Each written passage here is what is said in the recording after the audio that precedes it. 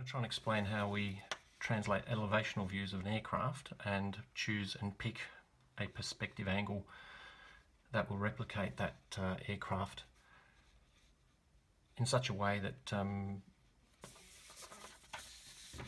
you are choosing the angle and it's not being dictated by a photo. So what I've done first up is for tonight's sketch we're looking at a De-Havilland Beaver. From the internet I've found some blueprints, and from those blueprints I've scaled those out in a printout to match the correct size. So you'll probably see here the length of the top view matches the length of the side view. Sorry, just there. I've subdivided a grid over that elevational view. It gives me an opportunity to block out the aircraft in scale once we work in perspective and choose our perspective. So that was the first part of the exercise. You can see down here also the front view has been broken up with that type of grid. Also for reference, a couple of aircraft perspective views and an example of a quick biro layout that I did today to explain this principle. You can see it's not exactly the same as the aircraft in the drawing, but it represents a way in which we will build up this sketch using the grid pattern and the blocking out pattern. So put those aside. First up,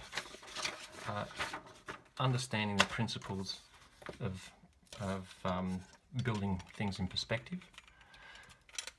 Essentially we can start with just the basics of a cube. So say for example 3 centimetre high cube, and I'm using a ruler here just to explain this principle. Now a square or a cube, to find the centre of this square we can subdivide by using the diagonals.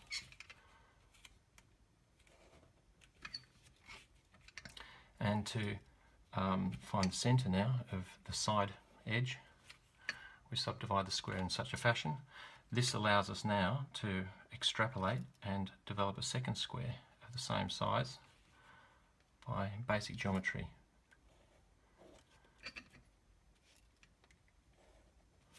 And using this principle we can slowly start to build up square by square.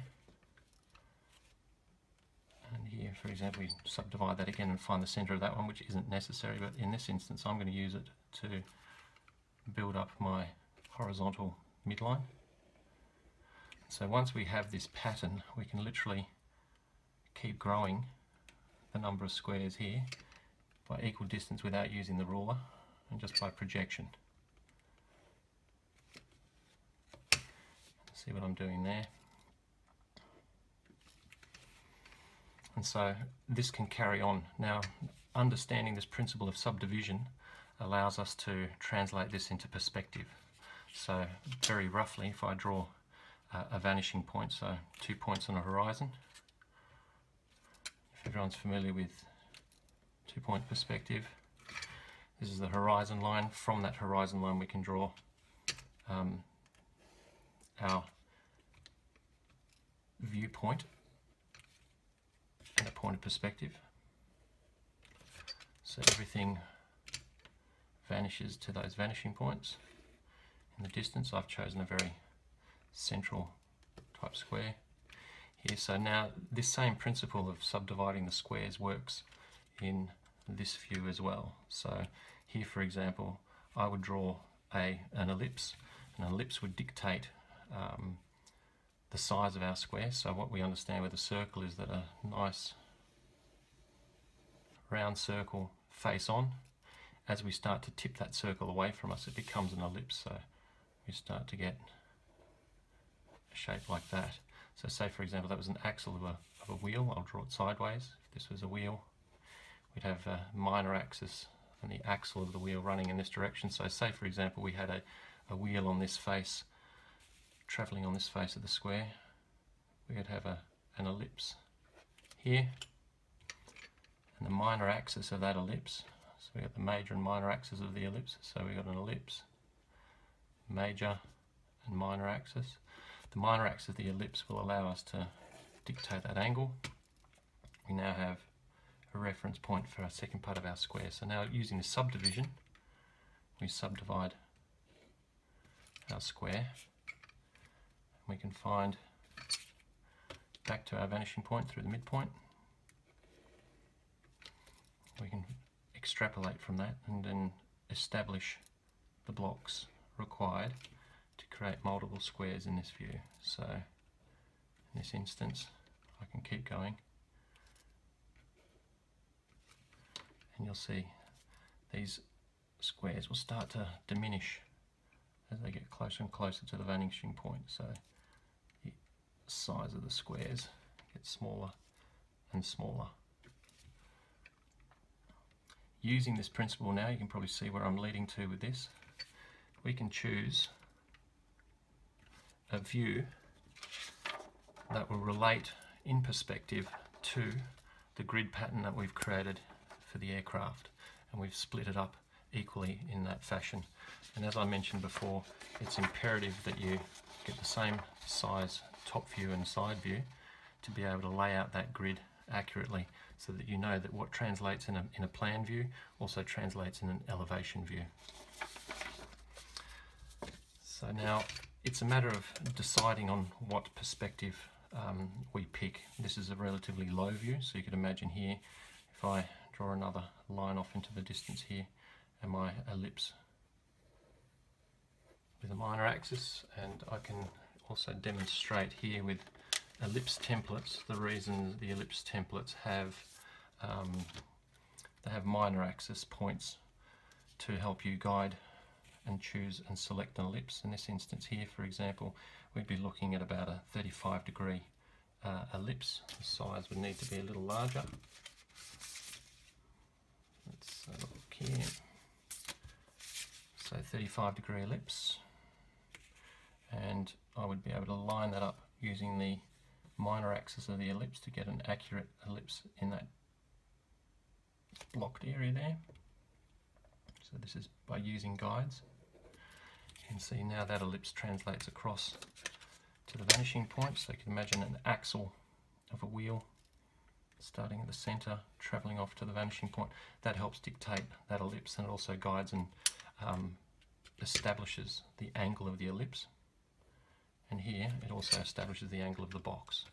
So in this particular view, we're looking down upon something. So if I block that in and use my other two vanishing points to finish off the cube, we get a cube that sits in space. And again, I can try and establish an ellipse that fits into this surface here. Probably a little tighter there. That's a 30-degree, and maybe a little larger. There we go. And in the top view, we'd probably be establishing a much shallower ellipse there.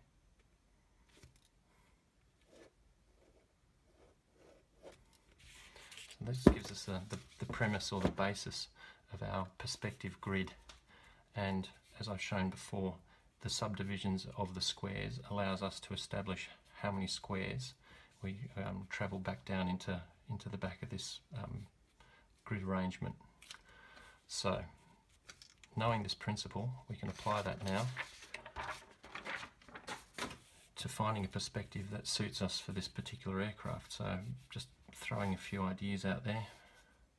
In a very high viewpoint, so from the vanishing point off in the distance here, we could do something like so, where, for example, the nose of the aircraft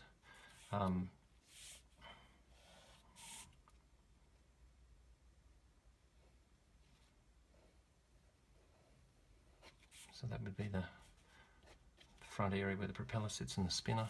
We could have a very high, a low angle looking up at the aircraft, with the wings, of course, travelling in this direction with the vanishing point, allowing us to establish the wings. So we can draw down from above. So again, like the previous sketch, we have our vanishing point and bring it really close to the front and a long distance away. So here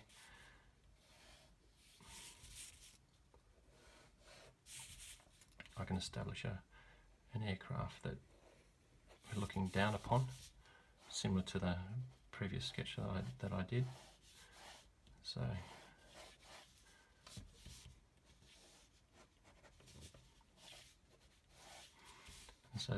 by doing some basic layouts, I can establish which way I want to draw this plane. We can even work from the rear, for example. So say for example we're looking from below up at an aircraft, we will have our horizon line. Actually we'll put a low horizon line. We'll go up to a point up high.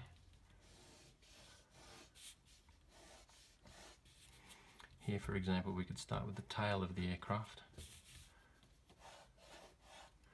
and all the wings at the back. Just drawing very rough here, and then translate that.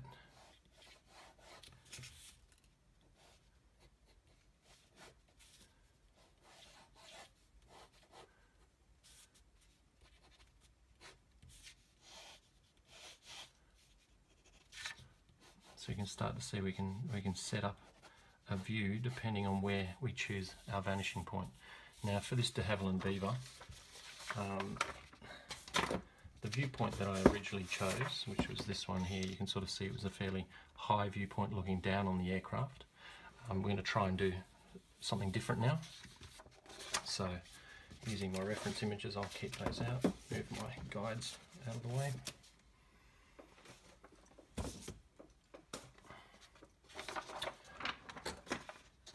I'm just going to do a couple of quick thumbnails and sort of see whether we can do one looking over this way.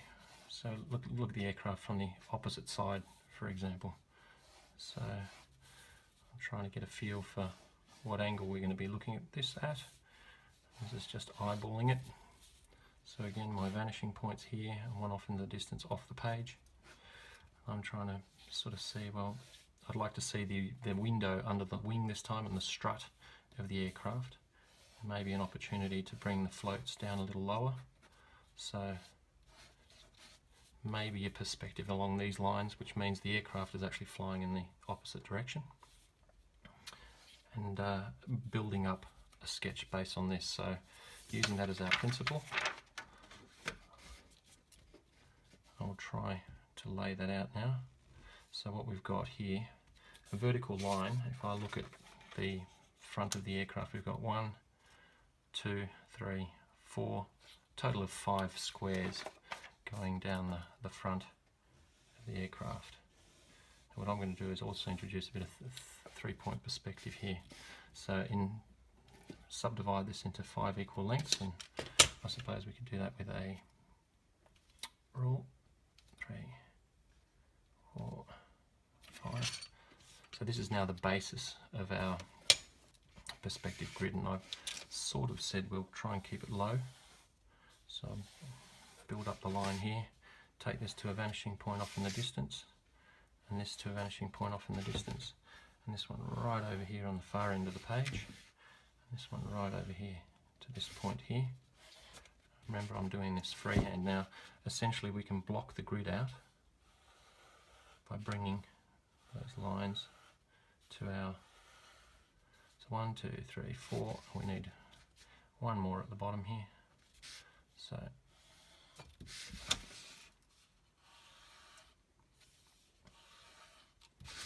that's essentially the perspective that we'll be working to. I don't need this now. So now establishing the side view of this aircraft, and I'll be working in reverse now. This will be interesting. So let's start with a circle here just to sort of set our width. I'm estimating our square. I shouldn't actually use the rule. I'll try and eyeball this. I'll set up a set of squares there, and on this side here I'm again eyeballing this set of squares there, so that gives us a bit of cube height. What I can do is with a third angle perspective, or a 3-point perspective, I'm sorry, is start to taper these lines in towards a point down at the bottom of the page, and that'll also add some more dynamics to the view. in this instance here, we've got 1, 2, 3, 4, 5 boxes, 1, 2, 3, 4, 5. We've got 1, 2, 3, 4, 5, 6, 7, 8, and 9 sort of towards the end. So now, using that principle of subdivision, I'd probably use the top square to help subdivide this space. I'm getting another line, sorry, from the center point all the way through to the vanishing point. Now this, oops, gotta be very careful here. This now dictates our second point here. I'm going to subdivide that again. So here we go. That. We've got our next midpoint. And you can see I'm projecting, creating the next grid reference. We've got 9 of these to do. So back through there.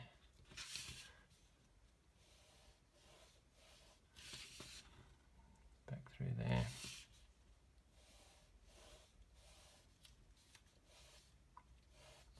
You can see I'm ever so slightly trying to taper these to a third vanishing point, but to try not to complicate things, I may keep it parallel. So we've got 1, 2, 3, 4, 5. On to number 6, you can start to see the cubes are getting smaller.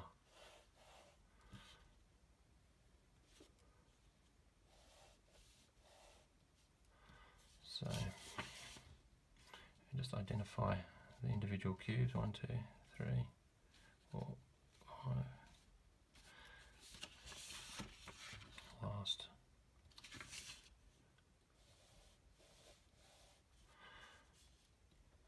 One, 2, 3, 4, 5, 6, 7, 8. One more.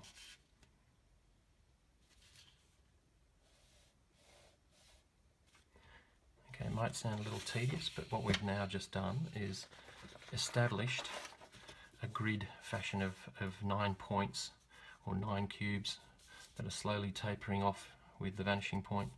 This side we can work on our width, which comes from the front view. So if we're looking at the center point, you've got 1, 2, 3, 4, 5, 6 cubes going in this direction.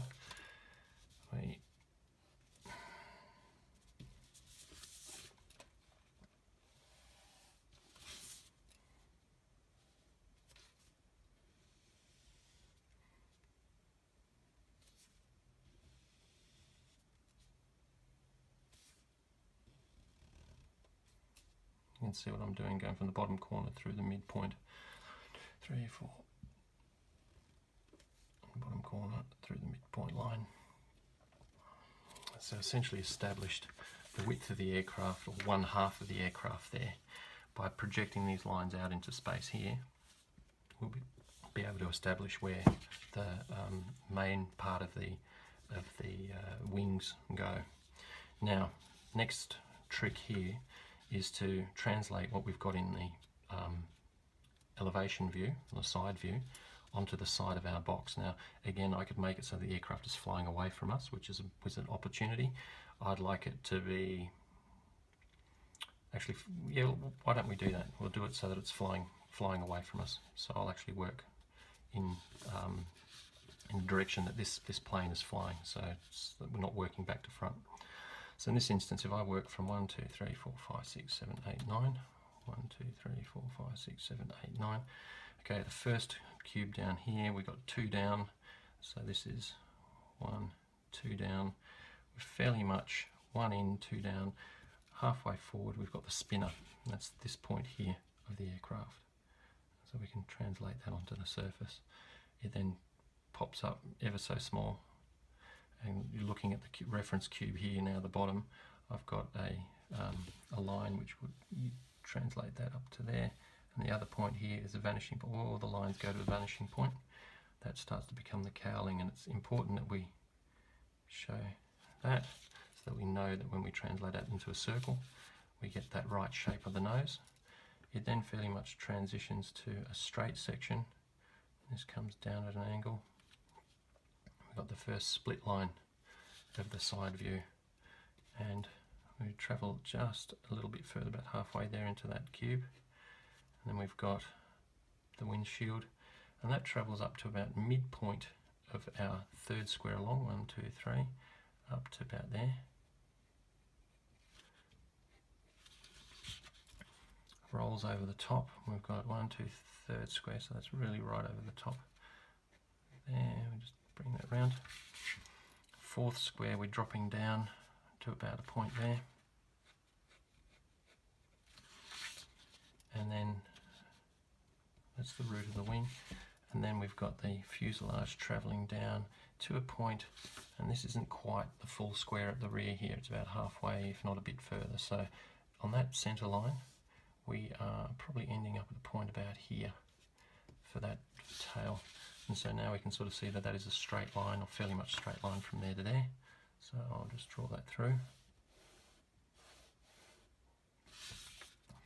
So with a straight line now, I can transition the base of the tail down, and the rest of the body down the bottom, we just sort of gently block that in.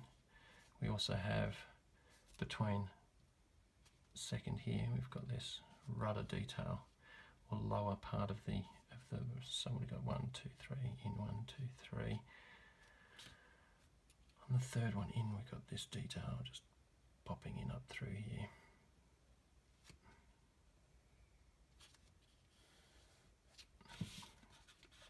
And I'm trying to find this point here, so 1, 2, 3, 4 cubes, 1, 2, 3, 4, back at a point about halfway is where the tail starts to transition. Now we've got the two squares, 1, 2, it's about halfway up the square, which is about right there. I'm going to transition that up through to a point here on the second square, so this will start to curve up.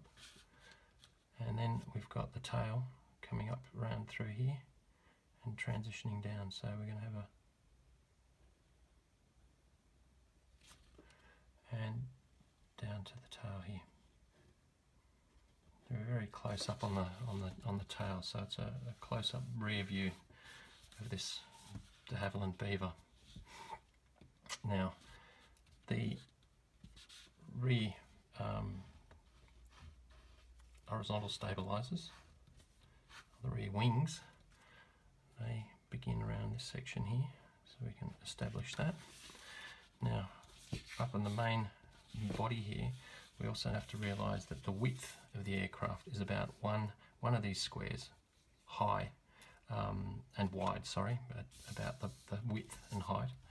And so if we were to communicate that across back to our vanishing point, it starts getting very messy, but bear with me. So this point here, there's a point on the grid which establishes the width of 1 cube, so half of that is going to establish how wide our aircraft is going to be. And in this instance, here at this point, I'll flare that off into the distance and flare that off into the distance. I'll be coming out at about 1 cube width.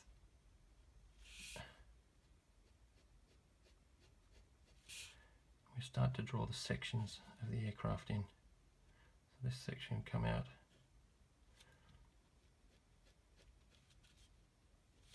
Remember, all these lines go back to the vanishing point.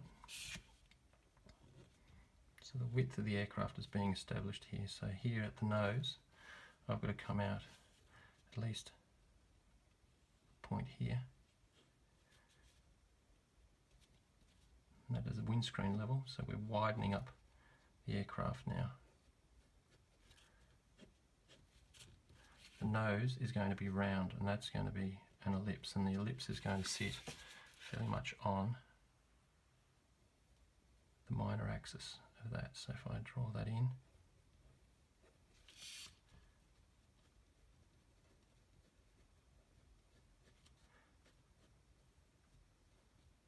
and we have our cowling cover, second ring there, and I'll scoop under the underside, and this here is essentially where our wing root will sit, the width of the aircraft is about there.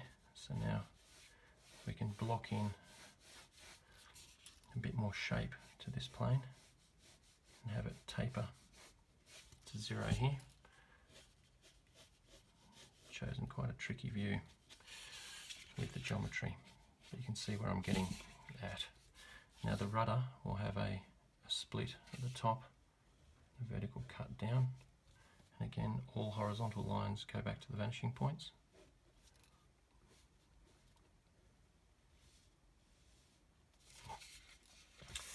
Now in this instance, I'll get this picture out. The rear horizontal stabilizers are 4 cubes wide, and they're starting on the 8th grid line, which is this line here, which is this line here. So they start there. They're going to be 4 cubes wide.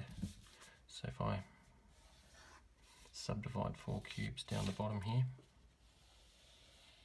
1, 2, so that's 2 on that side. I have to continue on here.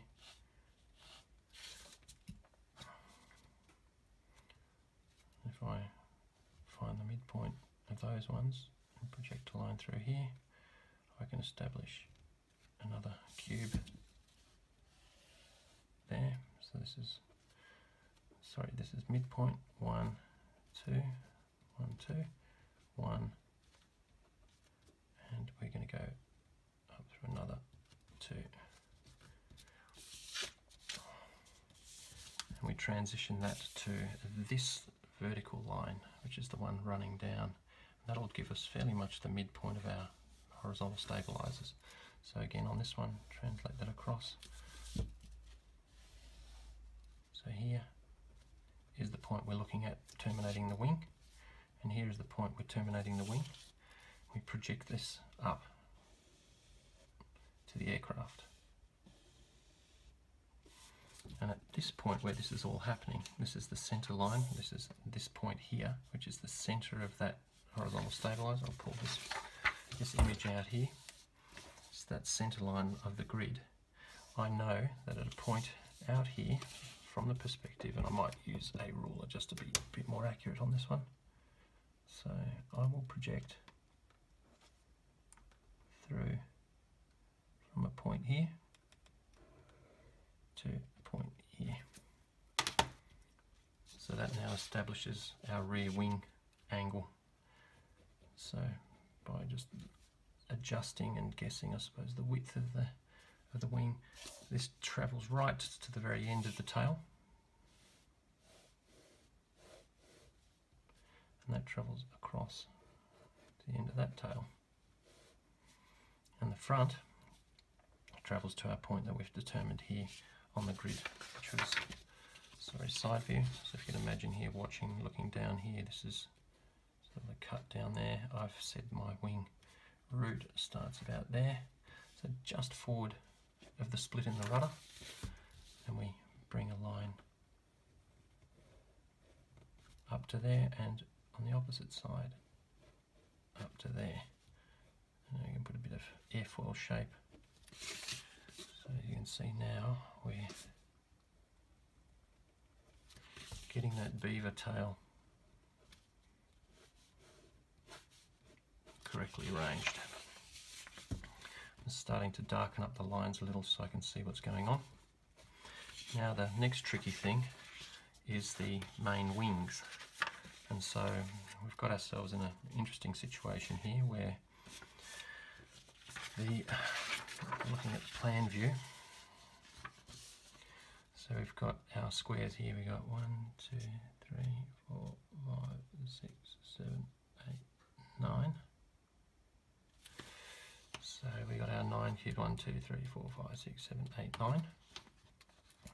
We've established the rudder, established the tail horizontal stabilizers, again with the perspective flaring back to the vanishing point, so that dictates those angles.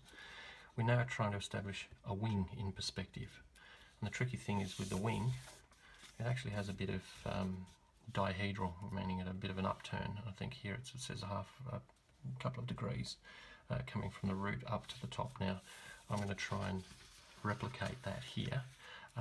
The tip of the wing, let's say the center point, center point here of where the wing root begins, traveling out to the tip. That is situated 1, 2, 3. It's probably about 2 and 3/4 of the way along second square. 2 and 3/4. So 2 and 3/4 is just about there. That's where the wing position is. And again, using the ruler, I'm trying to be a little more accurate. Bear with me. So we draw in a line. So that's the horizontal line that a horizontal wing would be on. We now need to establish from our ground plane. So where's that point? Translate that down to here. We can then establish that. What I'd like to do is use the ground perspective to establish how many blocks we need to travel across to get the length of the wing.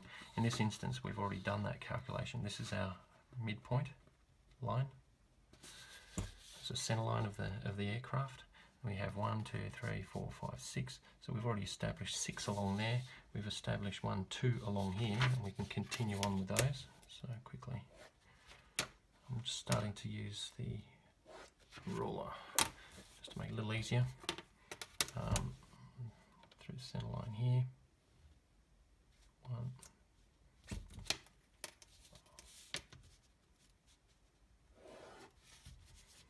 And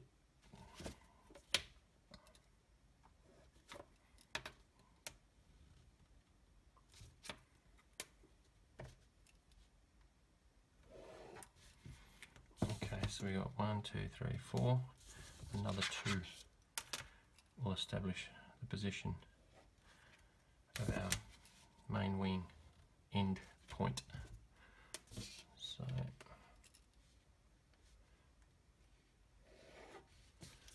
and one more through there, literally off the page, just about off the page. But because of that, I can sort of just fudge that in there. So essentially that means we've got this point here. So 1, 2, 3, 4, 1, 2, 3, 4, 5, 6. That is the midpoint of our aircraft. And then we've got this point here. Translate that back to the left vanishing point.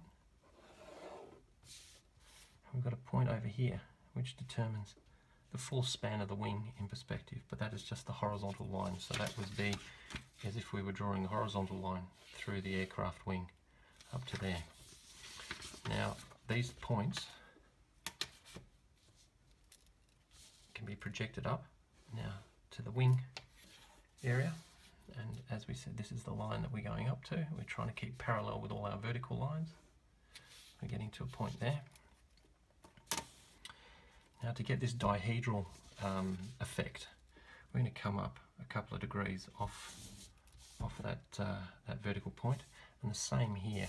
I'm going to try and keep that in perspective. So using my vanishing point, we will find that same point over there, which is slightly lower. And if we were to now translate that down, I can draw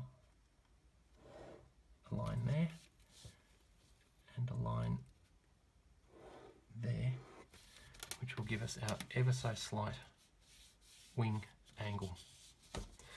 Now the next issue is drawing the wing in perspective. So here we've got the 6 cubes along, 1, 2, 3, 4, 5, 6. Rounded tip slightly over the 6th grid line and slightly over there. So if we pick a point slightly in space there and there, we then have approximately 1 and a bit cube width aircraft wing, and that starts 2 cubes across, and you can see this distance here is probably about 1/4, 2 1/4 cubes. So if we go 2 1/4, which will be here, that'll be the beginning of the wing, the front. And then we've got 1, 2, 3 1/2, 3 and a bit more. So 3 and a bit more is the back end of the wing here. Now the wing shape is that teardrop shape that we have in an aircraft wing. So what's going to happen here, we're going to have a point at the front which is lower, and also the taper in the wing. I'm going to translate that across its length. Now the interesting thing is this point up here also goes to the vanishing point. So if I draw through so, and we'll use this one here now, we'll grab that point there, and we're going through that point of the wing. I'm just obscuring parts of the main wing actually with the body, so bad choice of view. but it goes to show you can actually construct any view you desire. So now, running these 3 points in parallel up to the wing and back to the vanishing point. So I'm going to draw that out here, and this one here will be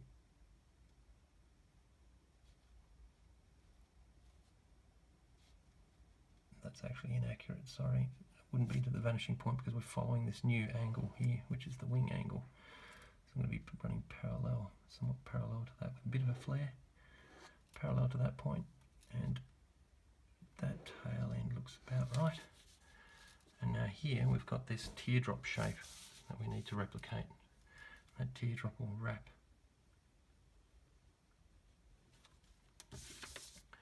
along the wing like so. I'll just tidy that up a bit.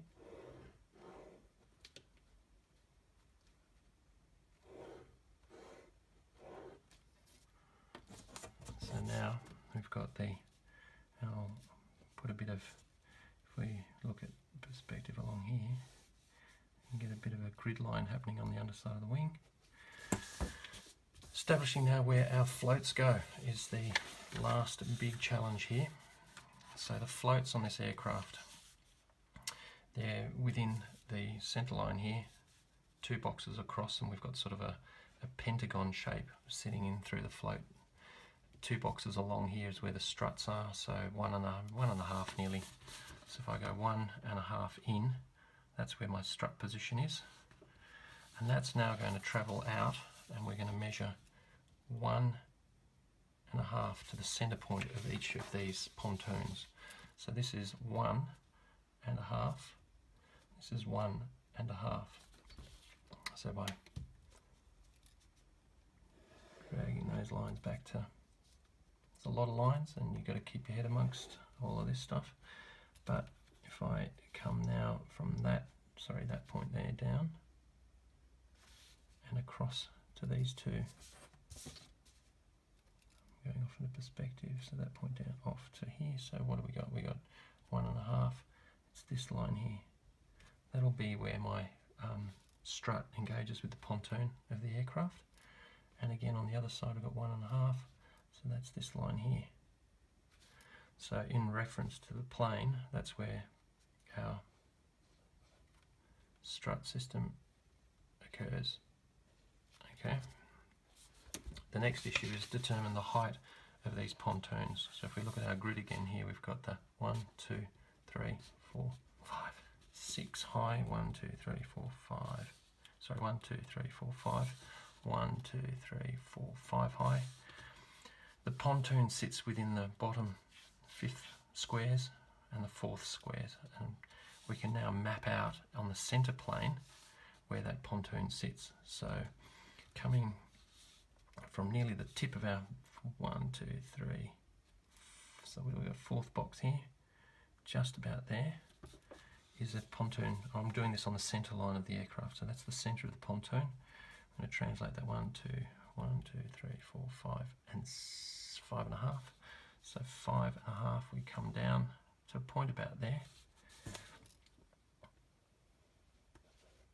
It's got a bit of a curvature to it, always remembering the vanishing point off into the left here. So a bit of curvature, and remember I'm mapping this to the centre line or the centre plane that I'm drawing on. And here we go down a little and it's going to cut through. Cut through the centre point there. We arc down in under there. We're coming back up again. There's a bit of a step and a steep climb. Okay, so that's the profile of the pontoon on the centre plane. I now need to project that out to this point here and to this point here. So using that principle, this is the highest point on our pontoon, I'll throw a line out here and one out here. And again, with this pontoon at the rear, the point here, we will find that, translate that across to our centre point here and up. So there we're saying that that's the resting spot of that pontoon there. And on this one, if we're looking at this reference line, where those two cross, will be vertically and, sorry, coming across through here, that will be the tip of the starboard pontoon, and this will be the tip, rear tip of the port pontoon. And again, we'll use those reference lines. So now, drawing this in, having a quick look at the shape of the pontoon, it sort of shows here through cross sections that it's sort of a flattened pentagon. So here we can start to draw in that shape to give us a bit of a profile, and the same happens here. So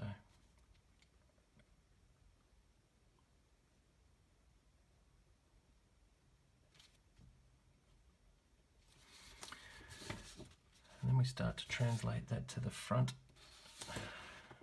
So flaring that forward.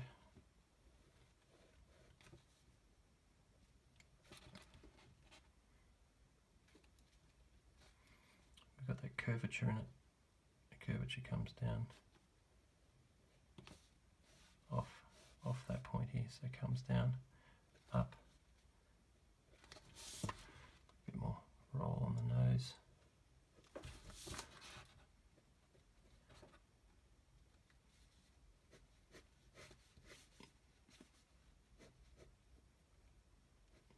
It comes down rather steep.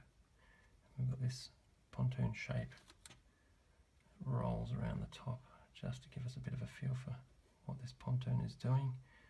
And then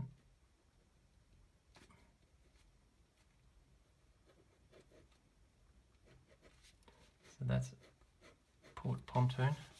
We translate it across to the other side where our point, the midpoint is here, front, picking up that point here is about there.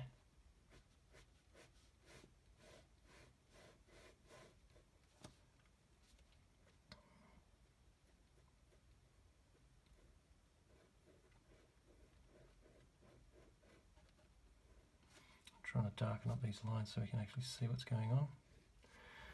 And off this center point we can establish that that rolls around like so. We can set up the chine lines in those pontoons, so that's a line through there. Get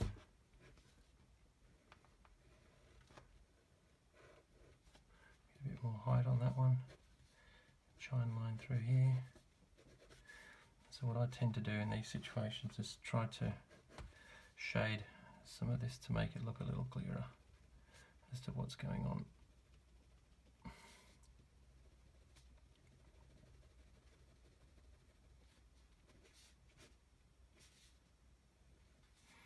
Now that strut was the strut coming off the front.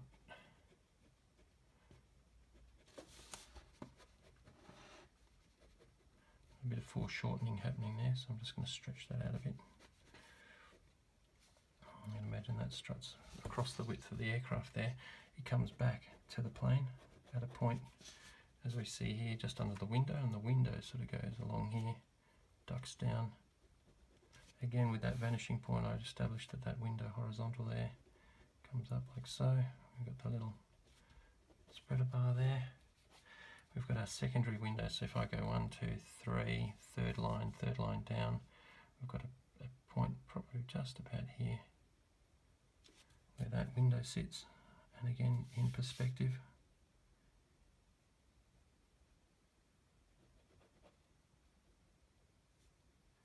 And we come out from the side of the aircraft, we project that out on a point a bit further out, so really the window's sitting about here. We've got to take into account the width, not just project straight onto the face of the aircraft, and the opposite window on the other side would be in a position similarly offset. So this is the surface that we'd be looking at as being the window. And sorry, this other front window would have been shifted a bit further forward. Underside of the wing. I'm going to start shading this wing in a bit because we need a bit more definition. So there we go there. This wing had probably also been shade, so here we shade the underside of the wing, and this is the point where I tried to start to block out my shapes. A bit of shadow perhaps with the sun coming from the top, we'll roll in around underneath the tail. So we start to get a bit of definition, some of the spars in the rear rudder, still following the curvature of the, the vanishing point. Bring those into play. This being a square bodied, like square sections through here or rectangular sections here. You can see that in the front view, it's a fairly blocky type aircraft. We can bring those sections down through here and you'll see that the underside has got flat surfaces.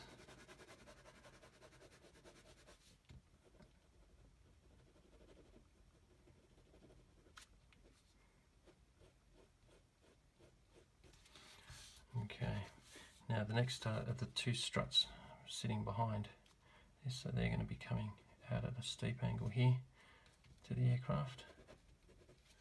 And on the opposite side, I'm going to translate that across. We get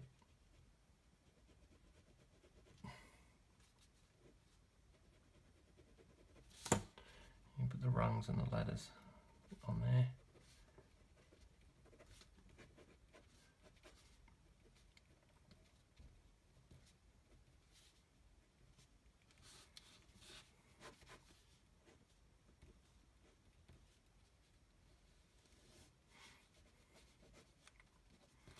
Now there is a wing strut, and this is where I'll bring in the reference images.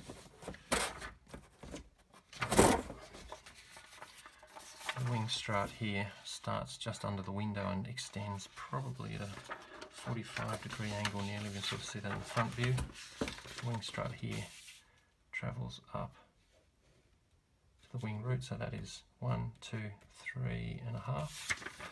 You can find that point here, 1, 2, 3.5, travel along to the wing and translate up. Hold on, I'm getting confused here. It's 1, 2, 3.5. So at a point projected up onto our aircraft there, I'll use a ruler for this, and we come down with a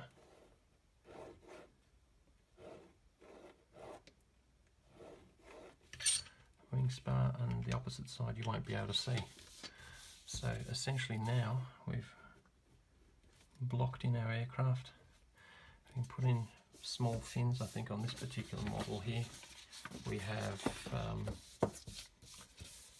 don't know what they call these little details, but details on the fin, and to add those here would be a matter of sort of coming in a little distance off the rear and projecting that off to the front, and again in perspective.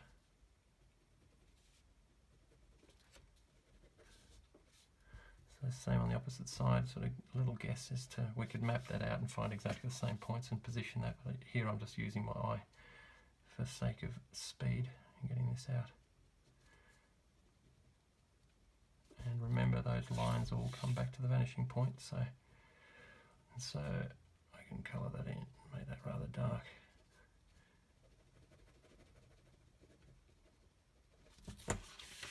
So through the methods of construction you can see here how to build up a sketch.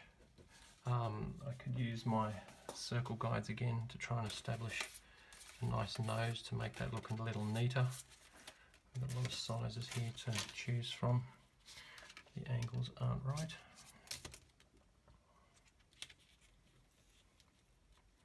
So here, probably go the next size up. Remember, I'm following the minor axes along this axis of my guide, and so that says it's a 40 degrees ellipse. So that means in the larger size, if I choose a 40-degree ellipse here, I can set up from our center point the spinner size, or sorry, the propeller size, and I'm following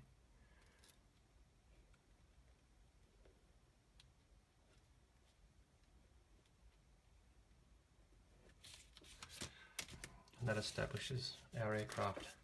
So hopefully that's been helpful in understanding the way to break down an image of something that exists. Now, this technique can be applied to anything. So if you draw a side view of a car or of a kettle or of an appliance, this grid pattern, this blocking out system is very useful in helping establish a very accurate perspective. And as you saw earlier, I used the same principle, the same aircraft, to create a different angle. So it's essentially up to you to be able to choose an angle, and you're not relying on just copying and tracing from a photo. A lot of the work that I do is just, this is very tedious and this is very time consuming. I will look at a photo like this and try and replicate it in my sketches. In this instance here, I've been very meticulous about setting up the views. A lot of this now comes second nature to me, so I'll be able to draw a perspective like this with these construction lines going on in my mind, and I'm not actually drawing them physically. So yeah, over the years I've been able to manage my understanding of the perspective and understanding of ellipses to be able to set up these sort of views. So hopefully that's been useful, and I hope you've gained something from it, and I'm looking forward to hearing comments and getting